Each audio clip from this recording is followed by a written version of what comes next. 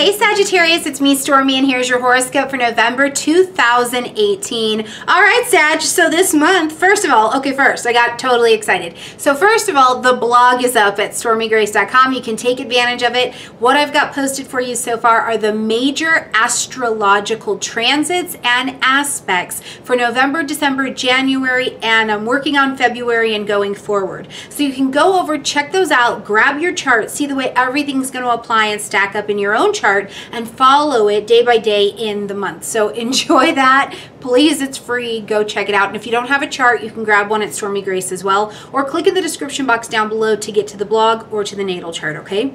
All right, now I can go back to being excited. Sag, happy birthday, first and foremost. Second of all, Jupiter's coming home. How exciting is that? Jupiter for 13 months has been in your next door neighbor sign of Scorpio. Now he's going to move forward this month into your sign. This is Sagittarian expansion, and it's at birthday time. So it's just a gorgeous, gorgeous energy. I am very excited to talk about that with you as we break down the month. But also this month, we've got the North Node of Destiny moving from Leo into the sign of Cancer. And I'm even more excited about this because wherever the North Node of Destiny goes, you will fulfill whatever's happening there. Now, because it's in the sign of Cancer, we're going to nurture some things a little bit. We may become more emotionally focused on things. You could have more women in your life. This is going to be happening in the 8th house space for you. You could be clearing out debt, having conversations, connections to your family lines. You could be dealing with something with death and transition. These things could certainly be available, but whatever it is, in 18 months, you're going to look back and you're going to be like, I achieved, I was successful at whatever. You will have fulfilled a destiny here, and it's so very exciting. Okay, let's jump in and break the month down by date, okay? Right here at the beginning of the month on the 6th is when we have that North Node of Destiny landing here in Cancer in your 8th house. Now, what this also translates into is that the South Node of Destiny means that it is over in Capricorn along with Saturn and Pluto, but it's going to be in your 2nd house. So we know that the South Node is about a little bit of detachment. So don't be surprised if over the next 18 months you show some maturity and detachment about some of these things of value, other people's money, the way that you make money, the way that you regard material possessions, debt. This could definitely be something you work out over the next 18 months. So I'll talk more about that in the North Node of Destiny video, okay? But also on the 6th, we've got Uranus taking a step back into Aries in its retrograde pattern. Now this is going to line up your 5th house space. So instead of during this retrograde, you're having to go back and do all of this work, right? What's happening with this one is that Uranus already worked on this 5th house for you for 7 years. Now you're just backing up to take a quick little check from now until Mars to say, okay, do I still have any bad habits here? Do I have any habits that need to be broken? Do I have any habits in this 5th house that need to be developed? As well, I think it is a beautiful place to take a look around and see how this area of your life has changed. That's the beauty of Uranus. He comes in loud, proud, creates change that is absolutely disruptive, but when he's done, he has left you with the best life version of this area if you take advantage to look back over it and see what it was. So make sure you check out that 5th house area and see what's changed. On the 7th of the month, we've got a new moon happening in Scorpio. A new moon means anything is possible. Now, being in Scorpio, it's going to be in the 12th house space. So when I see moons in the 12th house space, I think rest and retreat. This is the time for you to say, what do I need to rest and retreat? When do I need to pause and plug my buttons in? What helps with your downtime? Where's your spiritual life? Where's your quiet life? Now, if you're a student or you're doing something that requires you to be behind the scenes, or you work and you're behind the scenes, the new moon is a fresh start, right? So from the behind the scenes space, you could have information present itself. The other reason I say you could have information present itself is because Scorpio wants the truth. Scorpio is going to dig down there into the truth. And if you've got some level of truth hiding somewhere in the hidden 12th house space, this could have a new beginning. It could rise to the surface as well. So if you're a researcher, a detective, you're looking for answers, whether they're spiritual or practical, you could have things rising to the surface. It's a beautiful energy for projects that you're not quite ready to launch as well.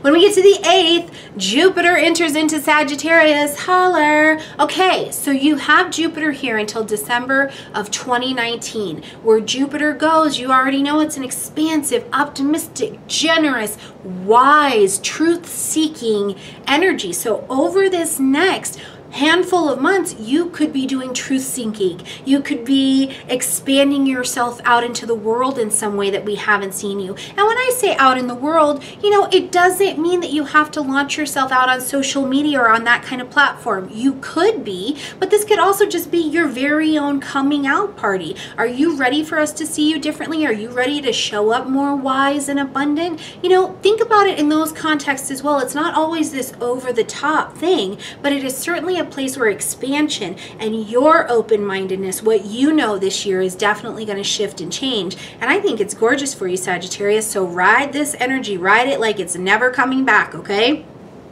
On the 15th, Mars is going to move into the position of Pisces, excuse me, the sign of Pisces. So Mars in Pisces is not particularly thrilled to be here because Mars wants to go very, very quickly. He wants to do things quickly. And Pisces is a water energy. So Mars is over there sprinting in water. So he's not getting far quickly. But what this energy is phenomenal for, because wherever Mars does go, he's trying to bring energy and action, is sprucing up the 4th house space for you.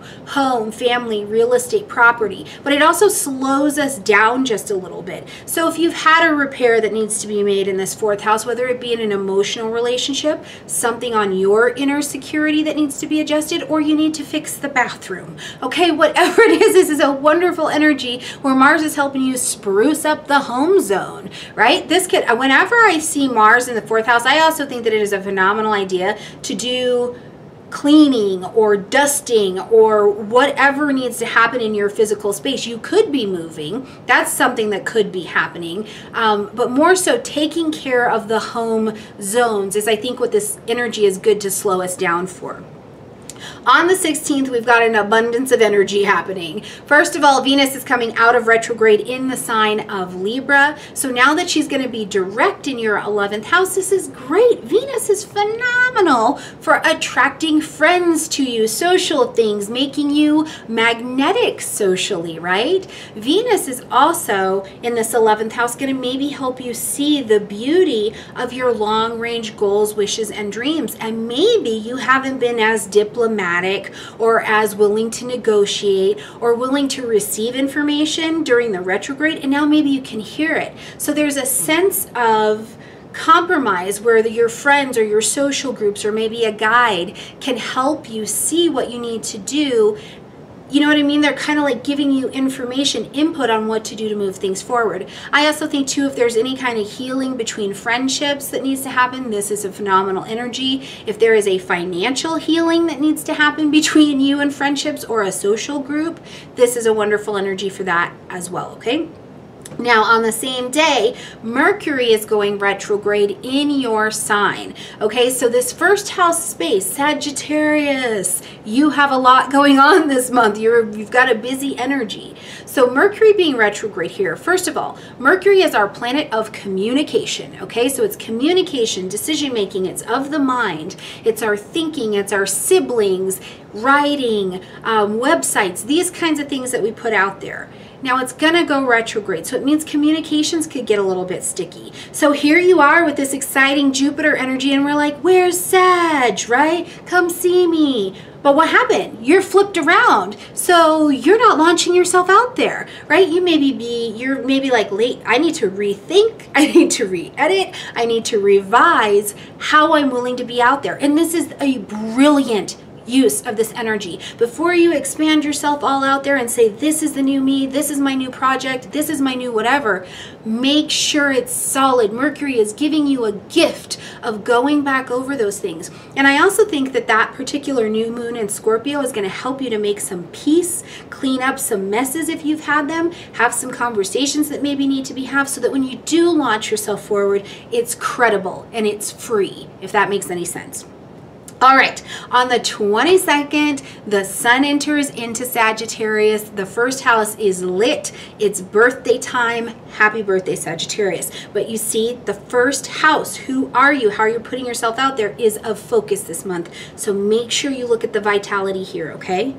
On the 23rd, we've got a full moon happening in Gemini, so just across the street, which tells us it's in your relationship zone. So we're going to, in a relationship zone, it says something has to be ended, acknowledged, or adjusted. We're going to create a shift. So shifts in relationships could definitely be happening. Maybe you're having a different kind of conversation in your relationships. I think for some of you as well, there's been a sense of maturity that's happened, and you may be willing to express your needs in a different way, whether it's a romantic relationship, a partnership, a business relationship, things like this. Your sense of self-expression, I think, is definitely changing in how you're willing to show up in the world. And I love that for you. Now, on the 24th, as we end the month, Neptune is going to be coming out of retrograde and coming direct. And this is happening again in the 4th house space for you. So I think, I kind of wonder if things in the 4th house, in the home zone, have felt a little in the air, or felt a little like, maybe not anything huge and pressury, but just kind of a little something happening back here where you weren't real clear what it was. Because when Neptune is retrograde, we see the vision, we can see it, we feel it, or we feel like there's compassion or something is happening, something's coming, but I just can't put my finger on it. But then Neptune comes direct, and we take the dream, the vision, the feeling, the whatever, and we can make it a concrete reality. So I would think that going forward, you're going to have a much better opportunity to not only expand yourself out to the world, but expand and assert yourself in your home zone in the new way you'd like to see this concrete reality play out. And that may be with more compassion, that may be with more understanding, that may be a different spirituality. Whatever it looks like, though, you're going to try and create a more ideal space in your 4th house zone. So keep me posted on what that looks like, please. Cannot wait to hear about it. Put it in the comments section down below, okay? All right, Sag, happy birthday. Enjoy your month. Keep me posted on what happens here. Like this video, comment, share, subscribe, and I will see you in the next one. Bye.